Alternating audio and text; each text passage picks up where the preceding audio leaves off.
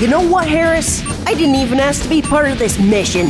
And now, I'm stuck with you. I could be sitting pretty in my lab right now. So why don't you just get off my back? Oh no! I'm running out of nuts!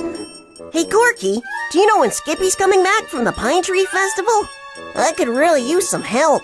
Winter's coming, and the harvest wasn't so good this year. Hey there, Tommy. My back! I suppose I could reveal my true identity, but unfortunately for you, Princess, you're not going to live long enough for it to matter.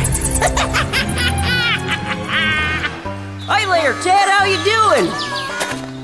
Well, I just bought myself a brand new combine. Why don't you come have a look-see?